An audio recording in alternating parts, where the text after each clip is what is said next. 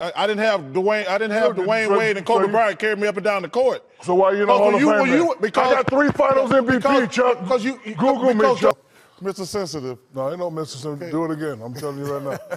Don't you want to weigh in on this? No, I don't want to weigh in. No, don't do it. Don't do it, Shaq. You know it all. Mr. Sensitive. No, I ain't sensitive. I'm gonna knock your ass out. I'm telling you right now.